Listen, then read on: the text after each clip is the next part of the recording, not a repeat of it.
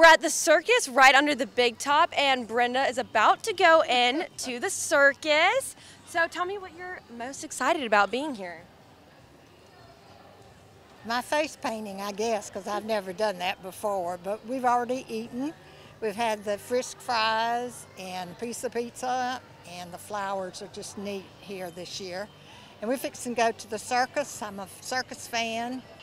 Having fun, just seeing her enjoy the flowers and getting her face painted. I've already sent our daughter her face painting and make sure I had a record of that.